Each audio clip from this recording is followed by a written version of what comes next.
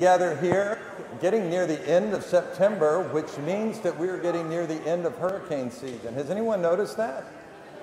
Praise God for that. We're getting near the end of that. So here in Southwest Florida, that's always something to think about. If you're joining us from home, we are so glad that you have invited us into your house today.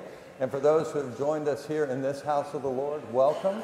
I was glad when they said to me, let us go to the house of the Lord. So praise God for that. When you came in, if you're on campus, when you came in today, you know Bloodmobile outside. Yes, they are taking walk-ups. You don't necessarily have to have a reservation.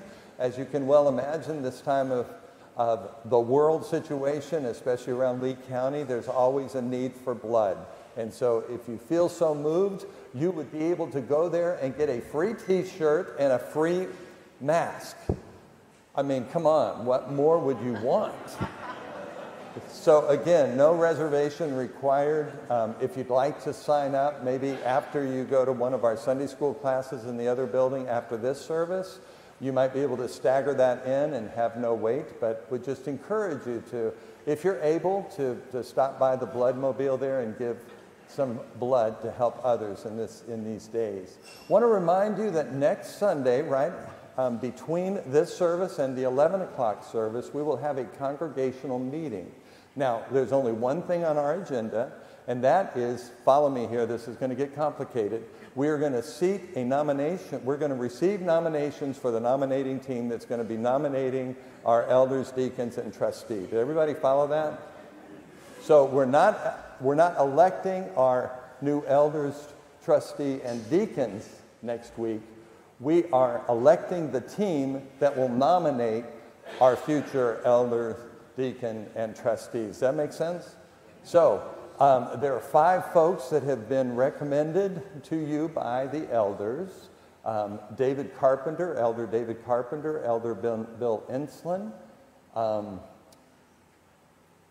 Kaysen, one of our deacons, and Candy Engelman, one of our deacons, and Mike Strand, who is a layman here in the congregation. To that, from the floor, we can add 3 others. I'll go into this more into detail next week, but I need you to know that because if you would like to nominate someone to be on that nominating team that will nominate our future officers, right? You need to contact them before next Sunday and ask them to prayerfully consider if they would be willing to serve on that team going forward. So, now that I've made it completely confusing, just plan to stay after church for a few minutes next week. At 10:45, we will have that congregational meeting with the one thing on its agenda, and that is to elect a nominating team to nominate folks to serve as our future officers. Make sense? Great. Well, we are so glad to have you with us today, and we will direct our attention to the video, and then we will enjoy a prelude as we prepare our hearts to worship the Lord together.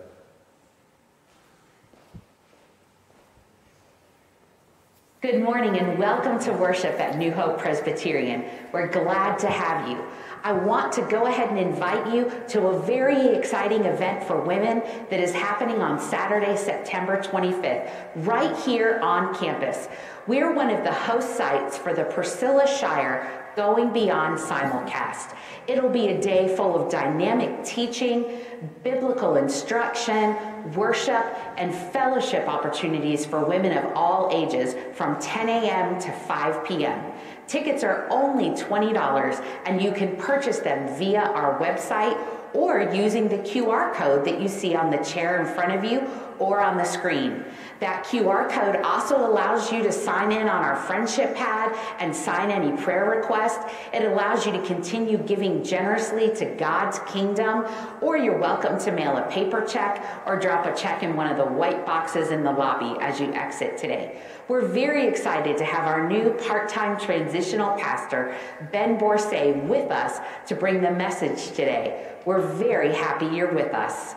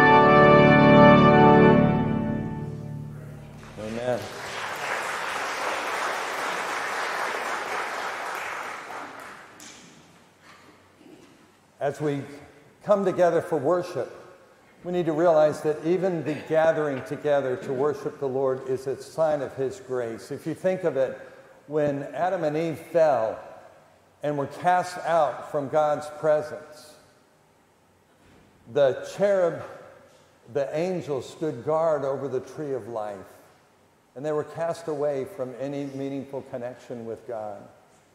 And yet, through the blood and the grace of Jesus Christ, we are called together to approach not only the tree of life, but the Father Himself. And so, as a representation, if you will, as a reminder that we are called and allowed and given the privilege of worshiping our holy and great God, let us enjoy the call to worship. Glorious and almighty God, ruler of all, you give spiritual food to every soul at the proper time. Feed us and strengthen us so that we, with all your chosen servants, may speak forth your praise through Jesus Christ, our Lord. Let us stand together and worship this great King.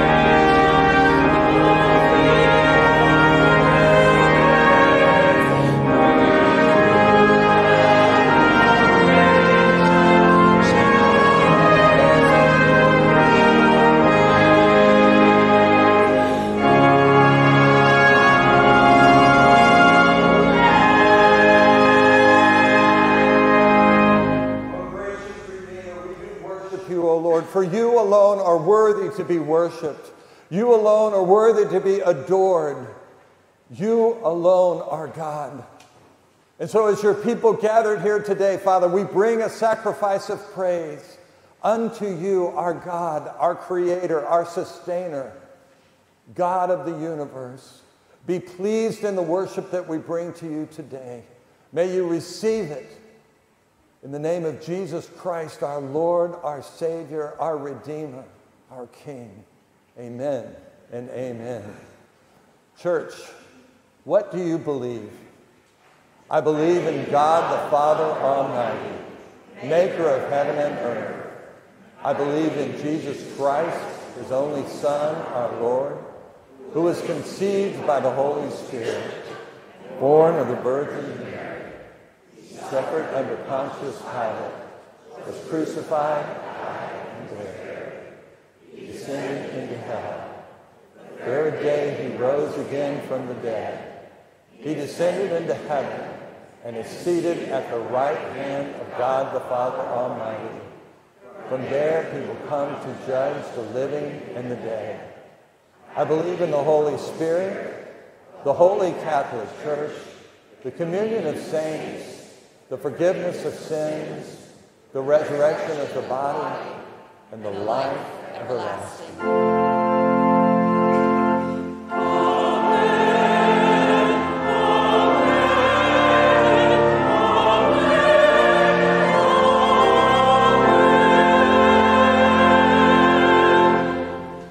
Be seated. As the church gathered, whether here or at home, we have the opportunity to come before our Lord and Savior, not only with the concerns that we see, not only with our personal concerns, but as the body gathered with worship unto him. Let us join our hearts together in praise. Gracious God, we thank you. You remind us through the scriptures, what is man that you are mindful of us? Lord, you are God, you are creator, you are sustainer. You are the author and perfecter of our faith. And so, Father, we approach you as your children, recognizing that we have absolutely no right to approach your holiness apart from the love, the grace, the atoning death, the sacrifice, the shed blood of Jesus Christ our Lord. And yet, Lord, because of that, we can approach the throne of grace with confidence in our hour of need. And so, Lord, we do not come on our own. We come in the blood and the grace of Jesus Christ, your Son. And so, Father, we come to you seeing the needs in our world, asking, Lord, that you would work and submitting to your ways, submitting to your wisdom. And yet we do bring our petitions before you, Father. We pray for brothers and sisters in Afghanistan and other places in the world that to call on your name is in many places a death sentence. Father, raise up your church, strengthen your church. Father, may they have an Acts 4:29 boldness to proclaim your word. Father, we in our more comfortable faith surroundings, Father, would you impress upon us the power of the name of Jesus Christ? Would we be emboldened to share boldly the name of Jesus Christ with all that you bring into our path? Father, you tell us to make the most of every opportunity to proclaim the gospel, and so by your Spirit and by our boldness, would we do that as a church and as individuals, Father? The days are near. I pray, Father, that as we see that the fields are ripe unto harvest, that you would use our church, that you would use your people to go into those fields. We pray your Spirit to guide that way, to prepare hearts to receive your word. And I pray, Father, that we would share your word with gentleness and respect, but with boldness. Father, we do pray for the folks in Haiti that are suffering in ways that we cannot even imagine. And yet, Lord, your Spirit is there because you tell us, where can we go from your Spirit? And so, Father, we pray that you would strengthen the workers, that you would strengthen the brothers and the sisters, that you would give them hope beyond the situation, that you would give them peace, and that that peace would pass all understanding, and that it would be contagious, that you would use this situation there and other places that are upside down, literally, that you would use them to draw glory to your name and people, to your grace. Father, we do pray for our leaders locally, from the school board to elected leaders to others, Father, and just ask that you would give them wisdom in these days. It is so hard to navigate the uncertainties that are all around us. And so, Father, we pray that they would seek you for that wisdom. And that even before they ask, Lord, that you would surround them with advisors that are full of your Spirit. Father, we pray that nationally. We pray that locally. We pray that on a state level. We pray that on an international level. Draw these people to yourself, Father. May we continually pray for them. And Lord, even the Taliban that seems so far away from you, Father, as long as there is breath in their lungs, Father, if they are chosen, would you call them to yourself? Would you change hearts, Father, that will lead to changed situations? Father, we do pray for the first responders in our community, for the military around the world, and ask that you would give them a sense of peace, a sense of purpose, a new call to mission. And again, Father, grant them your protection.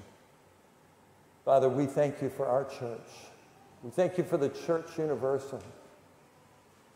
Brothers and sisters, believers around the world who are calling upon your name. And we thank you, Lord, that we do not call in vain.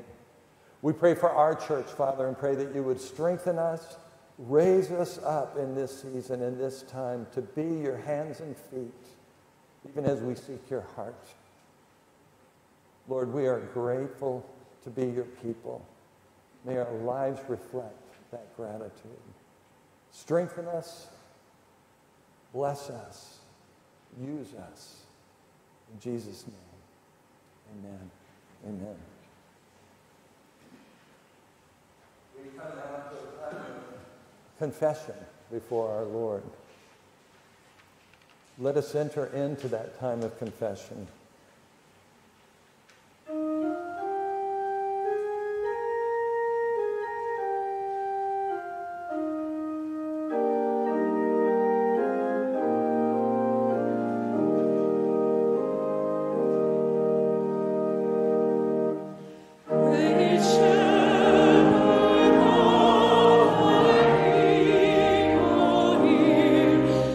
Thy presence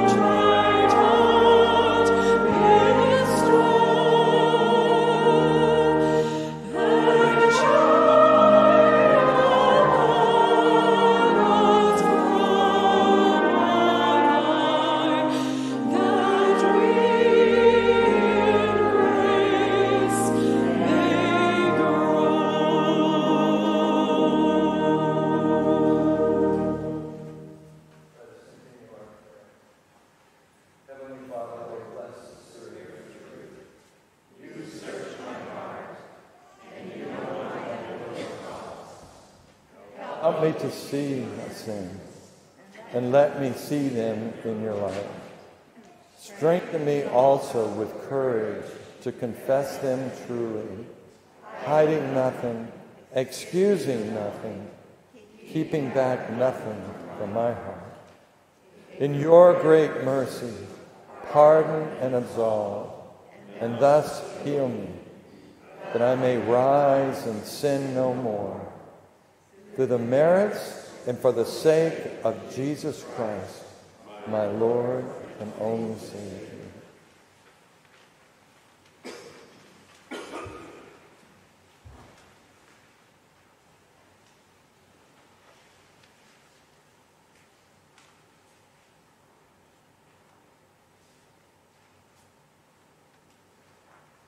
May we continue prayer by standing and singing the Lord's Prayer together.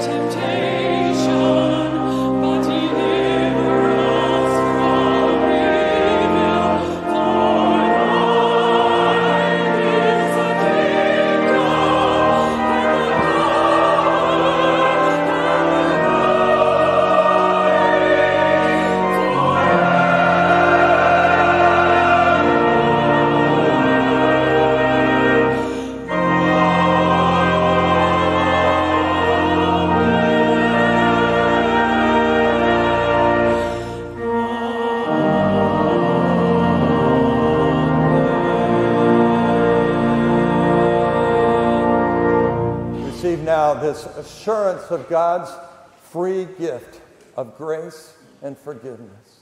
If we confess our sins to him, he is faithful and just and will forgive our sins and cleanse us from all unrighteousness. In the name of Jesus Christ, our Lord and Savior. Amen.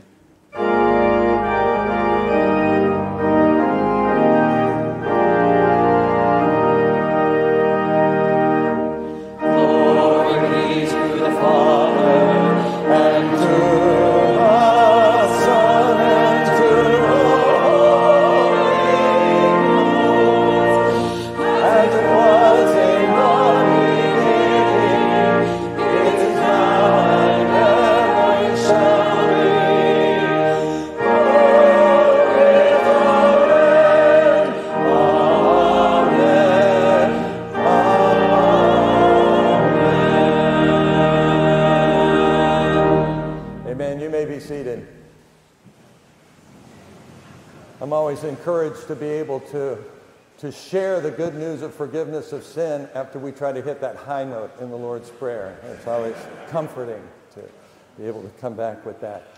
I want to remind you as we are reminded to give to this storehouse called New Hope, just some of the ways in which when you give to this storehouse, it is used around the world. We partner with missionaries literally around the world through our denomination and through comedy relationships with others to give a portion of what you give when you bring to this storehouse. We are supporting significantly many, many missionaries, but there are three places I want to call out very quickly. This last week we were able to give a couple of $1,000s to boots on the ground missionaries in Afghanistan. ministering there to alleviate some of the needs. We know about the political needs, but with all of those political and governmental upheaval and the anarchy that's following, there are just blatant needs for food and supplies.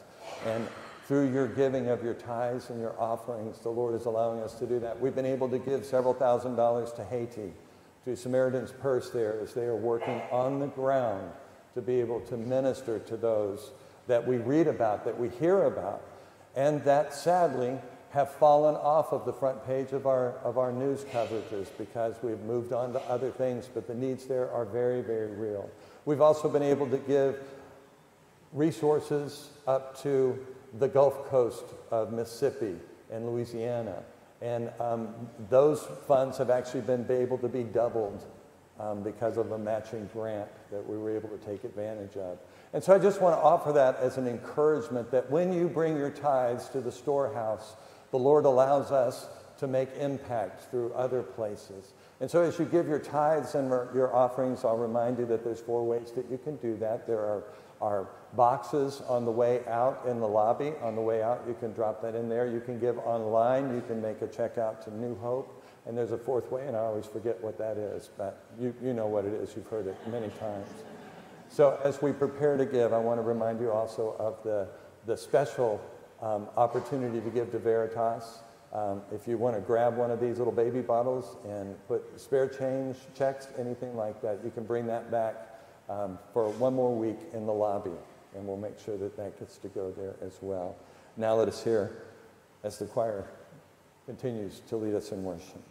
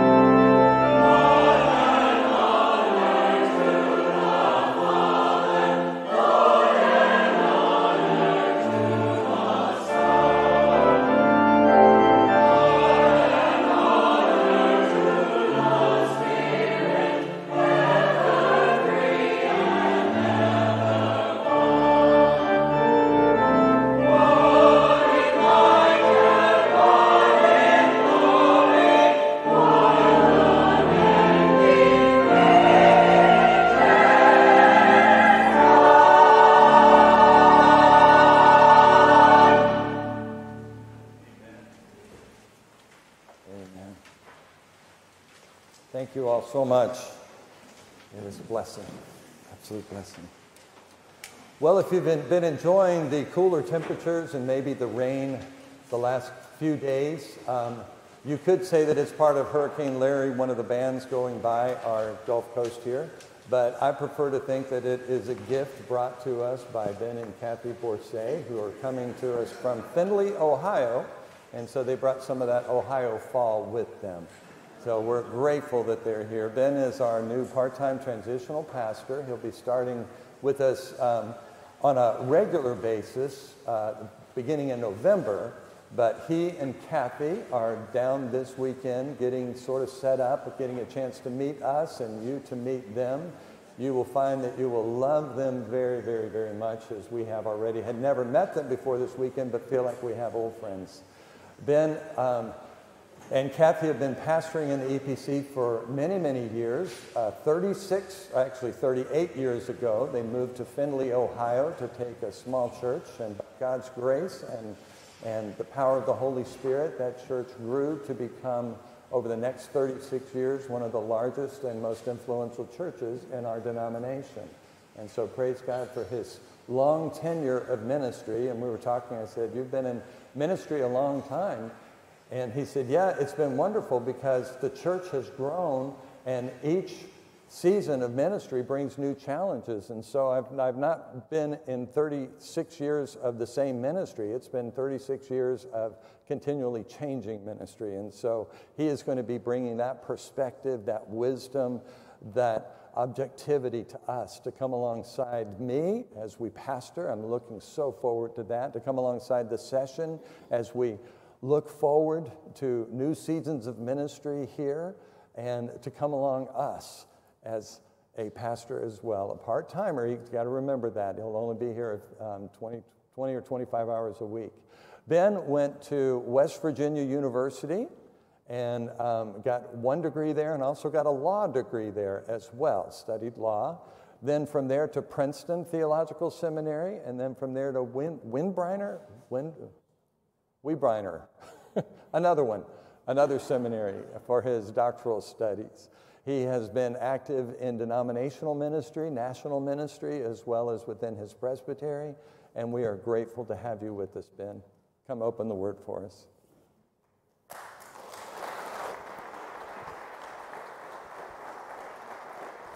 Thank you, brother.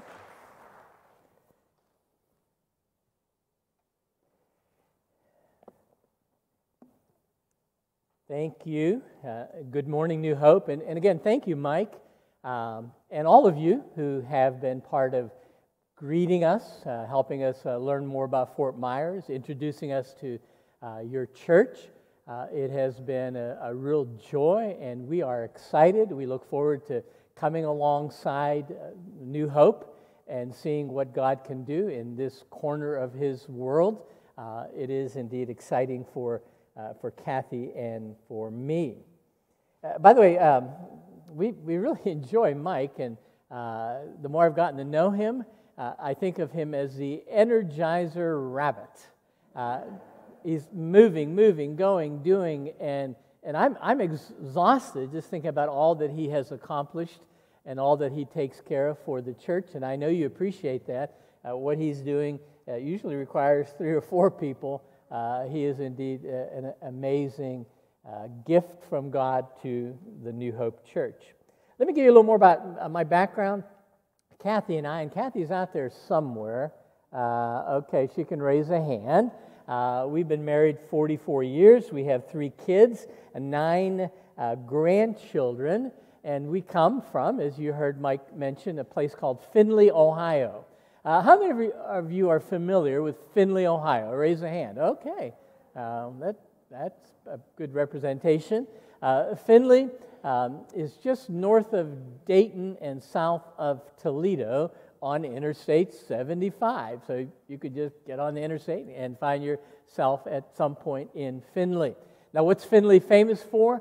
Well, one thing, that's the hometown of a guy named Ben Roethlisberger. Now, you can tell who are Steelers fans and who are not.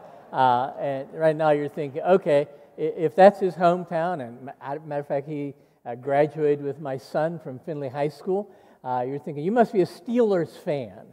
Well, I was a Steelers fan back in the day when they were perennial cellar dwellers, so I came about it long before Ben was the quarterback. And yes, we do cheer for the Steelers or other teams that we cheer for.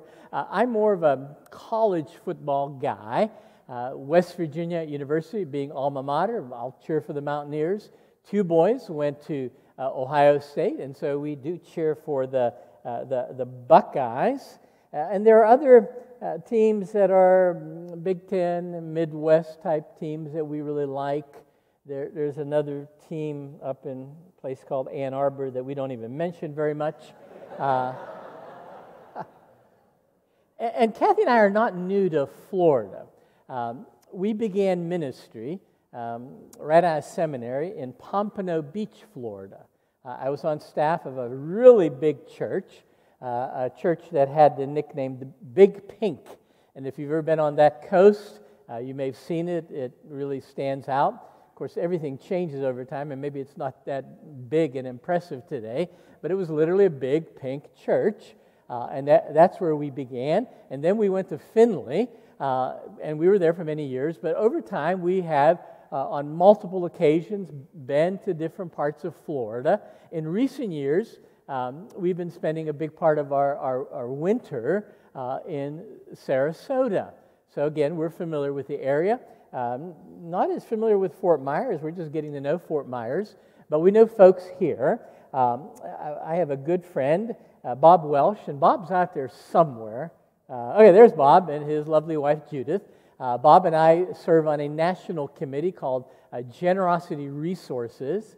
And when I first met Bob, and this was a few years ago, it was not very long into the conversation that he began bragging about his church, about the great church that he was part of. He even invited me, probably not with the approval of the pastors, he invited me to come down and preach. And that did not happen then.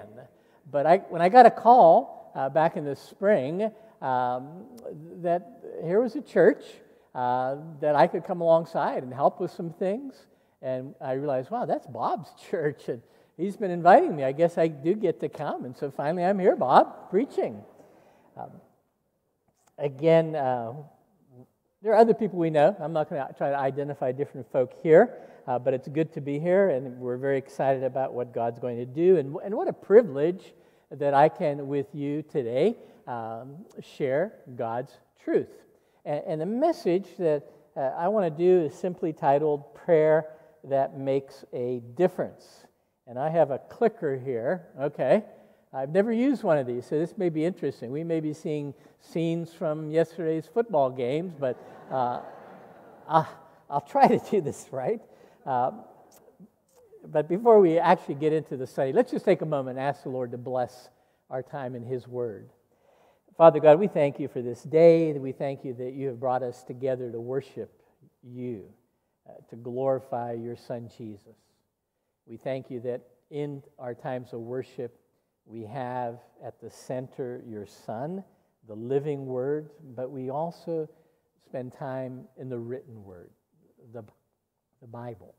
We pray now, Father, that as we open Scripture, that you're opening our hearts, you're opening our minds, that you may speak to us about those things that are most important to bring you glory. In Jesus' name we pray, amen. Now, let me get into this conversation about prayer that makes a difference by asking you a personal question. How is your prayer life? Now, to help you, think about it in terms of a scale of 1 to 10. 1, perhaps a guy out there right now who last Thanksgiving, your wife said, family's here, we're ready to eat. You say the prayer, you said the prayer. That was the last time you prayed. 10 would be someone who's already prayed 2 hours and will pray another maybe 3 hours, and that's pretty typical of the day. And there are days when you, or if you're that person, would pray even more if something's really pressing.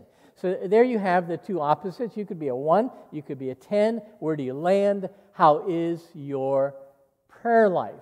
Now, some of you may be thinking, Pastor Ben, are you here to talk to us about prayer because someone told you that we just don't pray enough? Well, D.A. Carson says, and I think I've got this somewhere. We'll get to it. Prayer that makes a difference.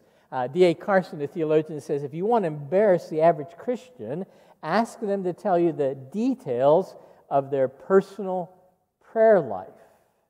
And again, you may be thinking, okay, did you hear something about us that we need to be exhorted about praying more? Well, actually, this message is as much, perhaps even more for me than for you. When I was putting together, constructing the message, I kept thinking, man, I really need to hear this stuff. And so you're going to observe the pastor preaching to himself. self. The sermon is for me. But why is it that we don't pray as much as we should? One answer would be the idea that I'm too busy.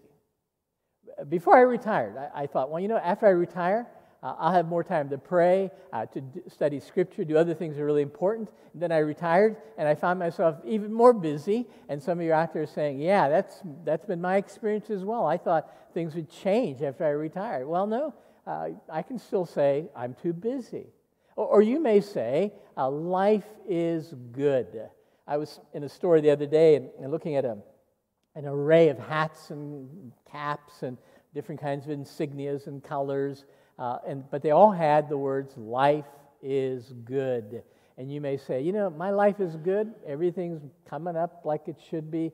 If I have a problem, I know I can pray, and so I don't need to pray because life is good.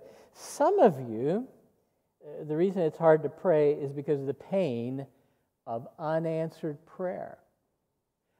You may have prayed and prayed and prayed, and your loved one still passed away.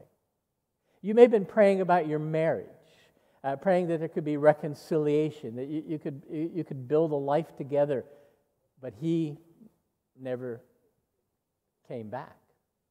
You may have been praying about things related to a business. A business you may have started, that was your dream, and then it hit difficult waters, and you prayed, Lord, rescue my business, and it went under, and that's a painful memory for you. There could be any number of other things. It could be prayers related to health, school, relationships, prayers about church. At some point in your life, you may have been part of a church where things were not going well. There were difficulties, and you were praying and praying and praying, and things never got any better. And so you have that in the back of your mind. I've had lots of unanswered prayer. I don't know. Now, we can put all these together, and other ideas as well, and put them all under the category of a question that people ask, and that would be, does prayer really make any difference?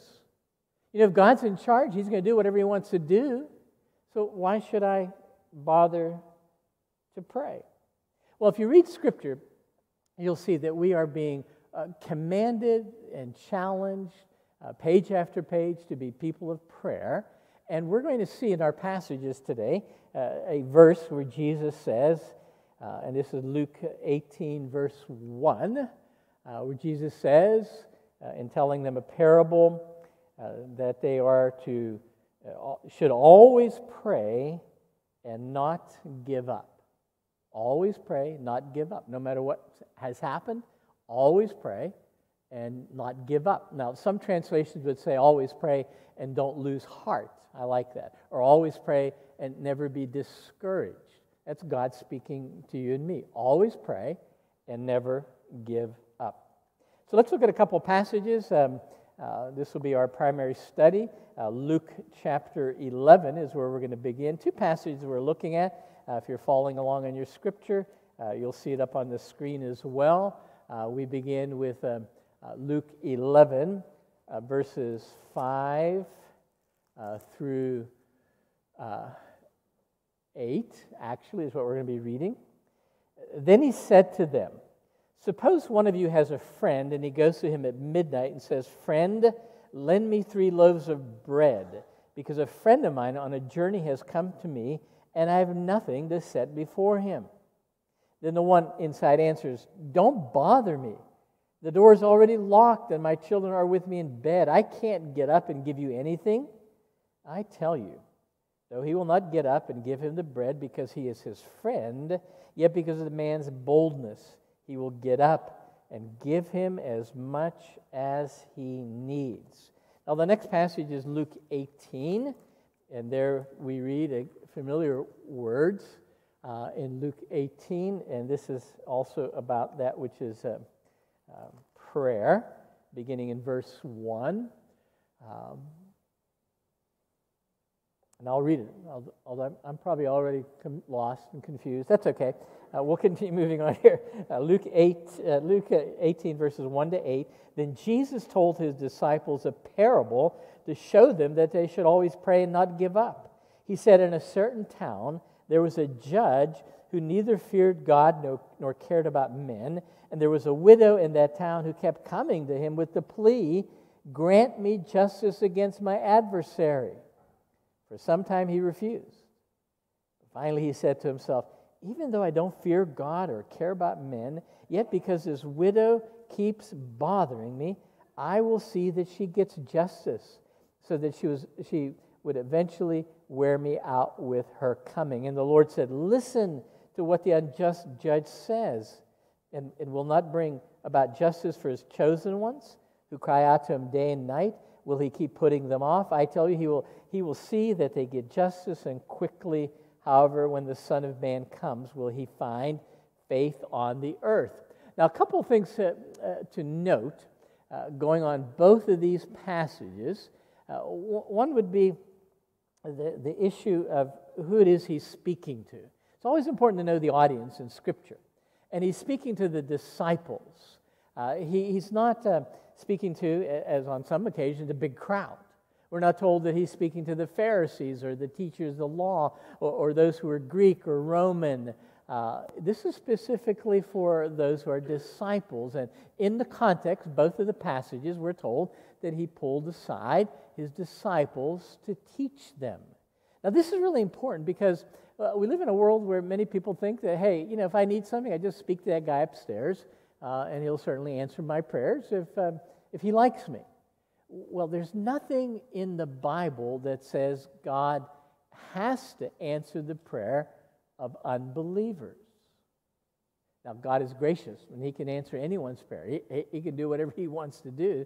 But the promises about prayer are always connected to those who are his disciples, those who belong to him, those who place their confidence in Jesus as Savior and Lord. He makes promises again and again that those are prayers that he will indeed answer. Now, the second note is one that's a question that you probably have. Why does Jesus do the same teaching twice? Basically, different parables, but it's the same concept. I think it's very straightforward. Disciples then and disciples now don't grasp what Jesus is communicating, and that is pray always and never give up. Now let's look at several things that come out of what would be our passages. These are gleanings, not only from here, but other parts of Scripture as well. And the first thing would be that as you pray, prayers that make a difference, you pray helpless. Now, if you look at both of the passages, we have people who are in a helpless situation. Here's a guy, middle of the night, somebody comes, company, and it was the epitome of rude cultural behavior if you didn't take care of your guests. But he doesn't have food in the house. He can't get in a car and drive out to an all-night convenience store somewhere in Fort Myers. He just doesn't have the provision. And then he has to cross another difficult barrier, and that is to go bother a neighbor.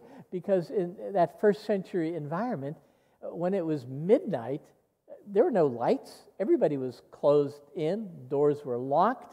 You didn't knock on doors. And here he is knocking on the door, and although he's a neighbor, he's a friend, he doesn't want to help him. And he says, hey, we're shut down for the night. Don't bother me. His situation is helpless. Now, the widow may be more severe because in that time, widows didn't have a whole lot in the way of rights. They probably didn't have resources, and judges were notoriously corrupt. They lived on the bribes that they got. And here's this poor gal. What can she do? And she is in a helpless state. The Norwegian theologian Ole Helsby, in his writings, comes to this one word, helplessness, as the summary of our heart attitude that God accepts as prayer. And I quote here, whether it takes a form of words or not, does not mean anything to God. only to ourselves. He adds, only he who is helpless can truly pray. Another writer, a guy named Leonard Ravenhill, says, God does not answer prayer, God answers desperate prayer. Now, this idea of being helpless doesn't resonate well with most of us. Our tendency is towards an I can approach to life. I can take care of this, I can deal with it. Some might say that's a much more of an American way of looking at things. No, it's universal. Everywhere in the world, people think in terms of, I can take care of this. I remember listening to a motivational speaker who had been a teacher for many years, and he said one of the things he always did with students was to put up on the chalkboard the words, I can't. And then he would tell them, your goal in life is to take an eraser and erase the apostrophe, and it's no longer I can't, but it's now I can. Now, I like that. I mean, that's good positive mental attitude. That's good mental health. It's the right thing to apply to your life, to teach your kids, but it is not spiritual reality. You see, in the spiritual realm, we come helpless. The day that you became a believer, you were not having a conversation with God saying, God, I've got some flaws, but basically I'm a pretty good person. I've got a lot of gifts, and I can be a valuable asset to your enterprise. And so if you sign me up, well, the two of us together, we can change the world. No. You began the Christian life, whether you were singing it or not, with those wonderful words, just as I am, without what? Without one plea. That's helplessness. Now, I think that when we talk about something like hell, we're talking about people who have said no to the idea of being helpless before God. They've said, I can do this myself, and on the doors of hell may be written the words self-reliance. Now, you may say, amen, Pastor Ben, you're absolutely right. People need to be helpless. You need to have that attitude when you begin the Christian life. But from then on, you need to be a major player in what's going on. I mean, God can't carry you forever. Well, the reality is the whole of the Christian life needs to be one of our helplessness. Jesus says in John 15, verse 5, at the end of the verse, apart from me, you can do nothing. You see, prayer, just like the beginning of your Christian life, has to be one of helplessness. You don't pray and say, Lord, I've been really getting my act together. I've gone to church now like 3 Sundays in a row. I'm not kicking the dog as much as I used to. I'm really improving my behavior. So I think you need to listen to this prayer. No, we come to Him and say, oh God, I'm in a helpless situation. If anything good is going to happen, if these prayers are going to be answered, if the kingdom is going to be advanced through my life, it's going to be because of you, not because of me. So we begin the prayer that makes a difference, helpless. It's also important that in our prayers we pray big. I like that important teaching that we pray big. Our characters, the 2 characters in the passage that we looked at, were both praying big. Now, the guy who goes to the neighbor, you may think, well, what's such a big deal about asking for 3 loaves of bread? Well, in that setting, that time period, the loaf of bread he's referencing or talking about would have been a large piece of bread, big enough to feed a whole family. It was bread that either you had it in the house or you didn't, and so he's going again to the neighbor, requesting something really big, 3 loaves of bread to feed his guests. Now the woman, she's going to a judge who had already ruled against her. What she's asking him is to reverse his judgment. And he probably got a bribe from the other side, and he doesn't really care about this woman.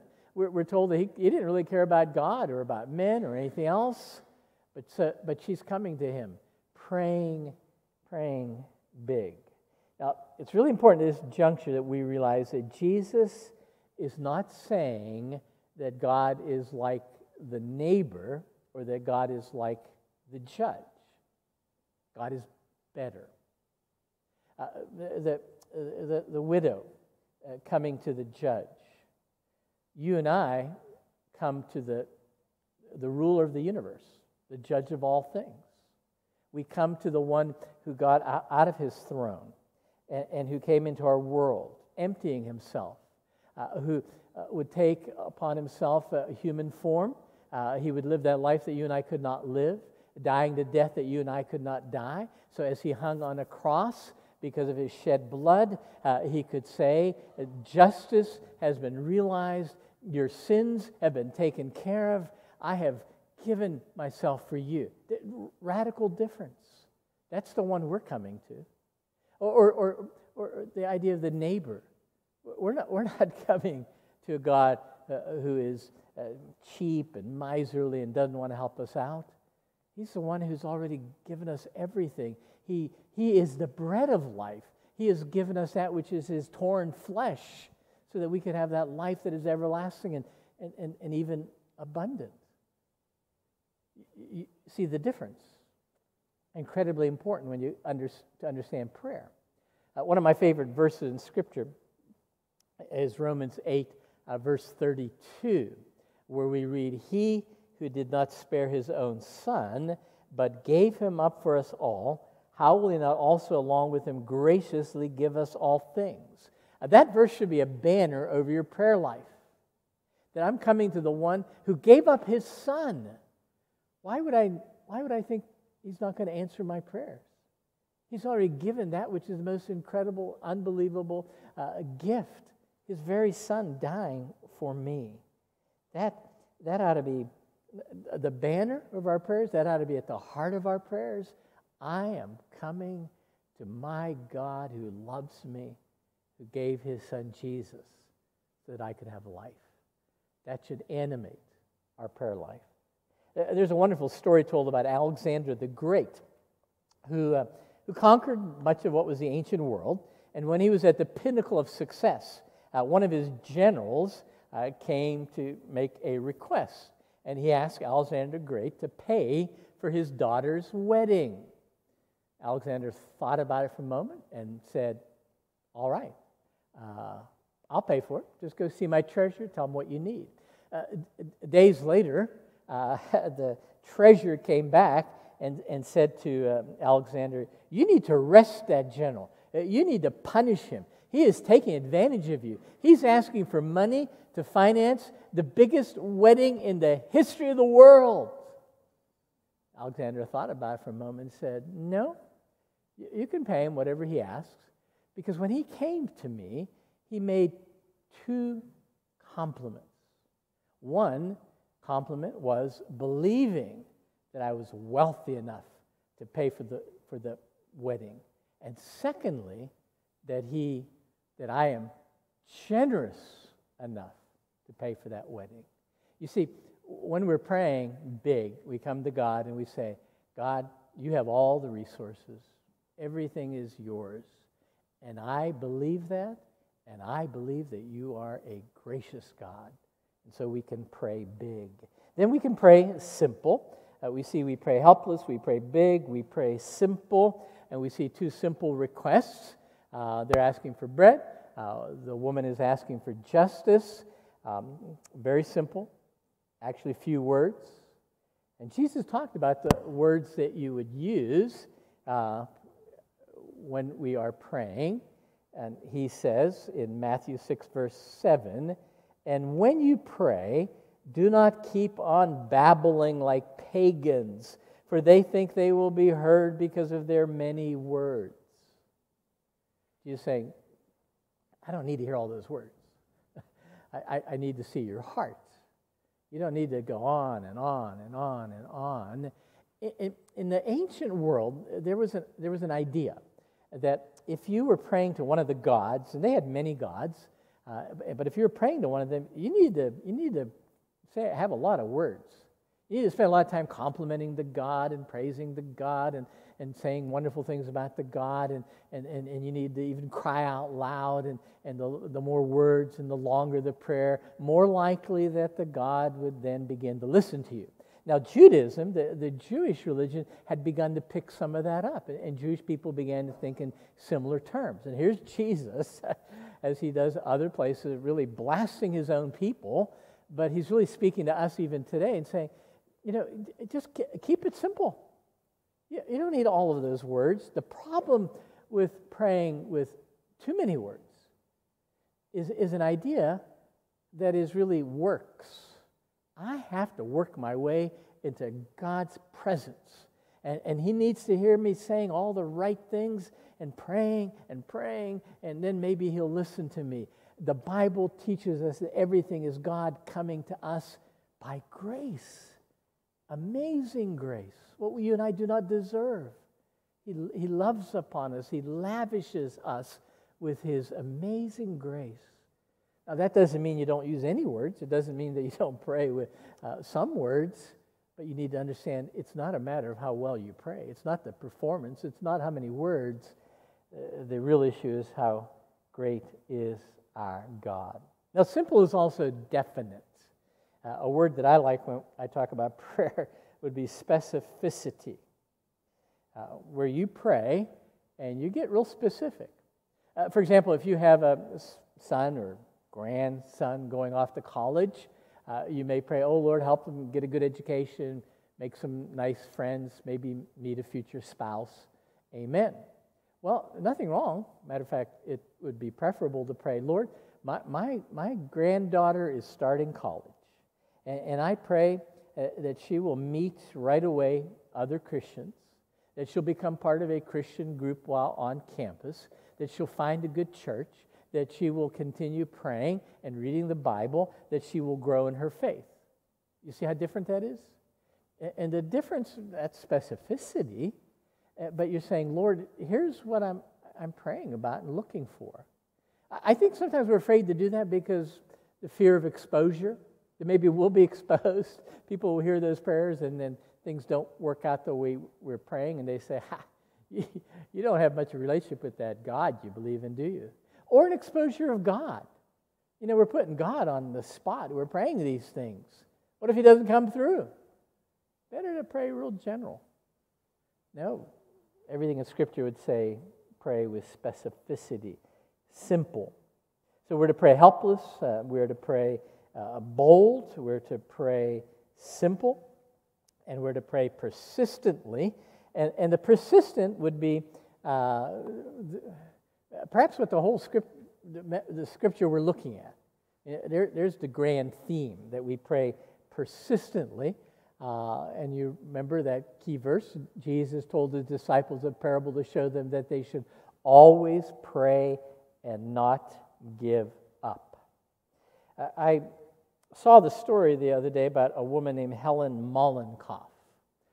Helen Mollenkopf, in 1922, attended a missions conference in New Jersey. The people who were hosting the missions conference, the speakers, were folks who were putting together a ministry to the nation of Mexico, and their goal was to translate the Bible into the language of different groups, different tribal people living in Mexico. At the end of the conference, they asked if people felt a burden from God to come up and get a piece of paper on which would be written a particular tribe, and they were asked to pray for the Bible translation for those folk. Well, she came up, she got a piece of paper, on it was written Mazahua, and I'm not sure I'm pronouncing that right, but she took that. She would live out her life. She went to college, became a nurse, actually spent more time as a nurse missionary herself, but all through the years she continued praying for the Mazahua people and the translation of the Bible. And now that began in 1922. She would retire to Lancaster, Ohio, and in 1970, she felt God lifting the burden. God saying, you don't need to pray about this anymore. A couple years later, she was reading an article about the Wycliffe Bible translators, and the conference she attended was the beginning of Wycliffe, but she had been praying, and she read that the work there with those particular people had been a success. They now had a translation of the Bible. She was very excited. She contacted some of those people, and a few weeks later, a couple of them came to visit her, and they brought to her a copy of the New Testament in the language of that tribe. Exciting time to get together. She was thrilled with what had happened, and she asked them, "When did you finish the translation?" Remember the year that she decided or felt God saying, "You don't need to pray about it anymore"? 1970. Well, they told her, well, the translation was finished in 1970. She'd been praying for almost 48 years. You may be out there saying, I've been praying about something now probably 48 days, 48 weeks, 4 to 8 years, maybe 40 years. Jesus says, never give up. Keep on praying. Keep on praying. Continue to be faithful and persistent in your prayers. God answers prayer. Now, the reason that story was attractive to me, and you'll learn more about my family over time, but we have a daughter.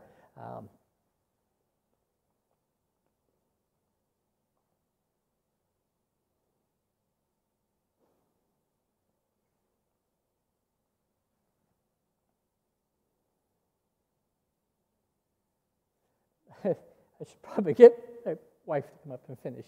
But we have a daughter who is a Bible translator.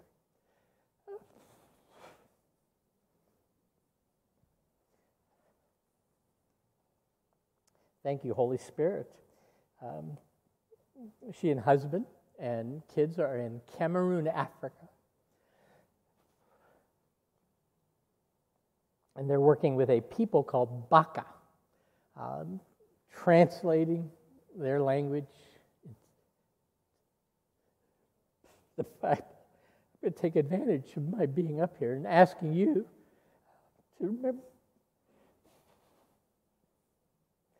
Now, don't expect me to get all emotional every time I preach. But this is my heart. And it's your heart, too, because I know this is a mission-centered church.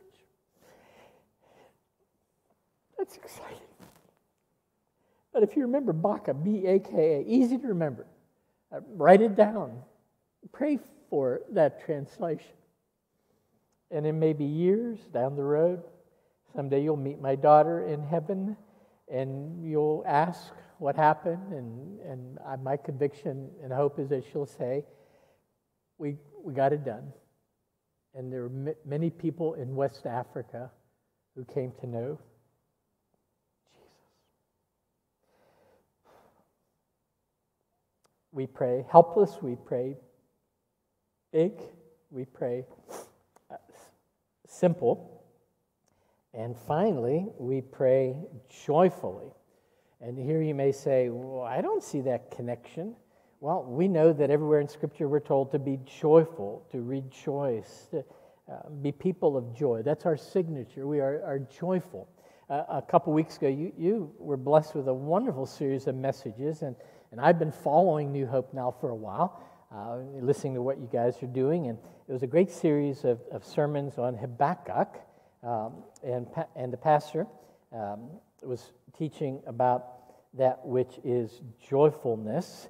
Let me pick up the verses at the end of Habakkuk, chapter 3, verses 17 and 19. Though the fig tree does not bud, and there are no grapes on the vines, though the olive crop fails and the fields produce no food, though there are no sheep in the pen and no cattle in the stalls, yet I will rejoice in the Lord. I will be joyful in God my Savior. The sovereign Lord is my strength. He makes my feet like the feet of a deer. He enables me to go on the heights.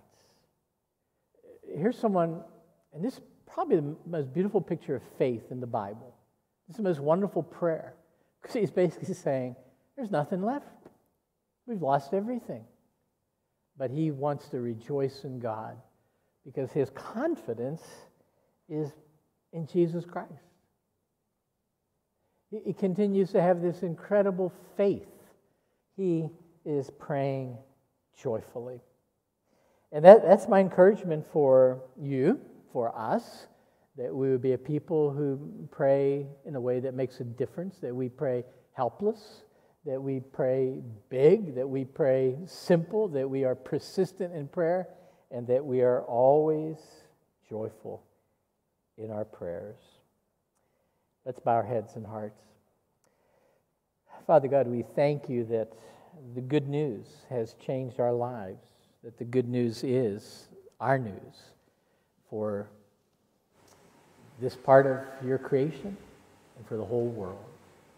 May we be faithful in season and out of season in proclaiming Jesus as Savior. And Lord, help us to remember that we are to pray always and never, never, never give up. That Jesus Christ may be glorified. Amen. Let's stand, and we're going to be singing that great old hymn.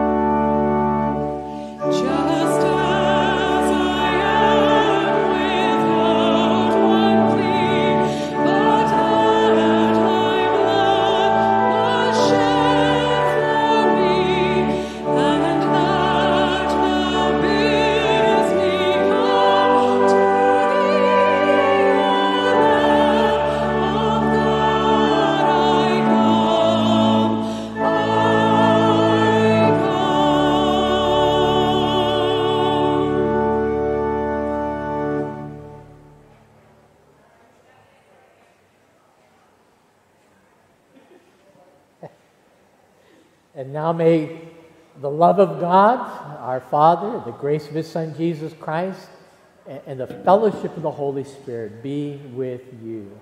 Amen.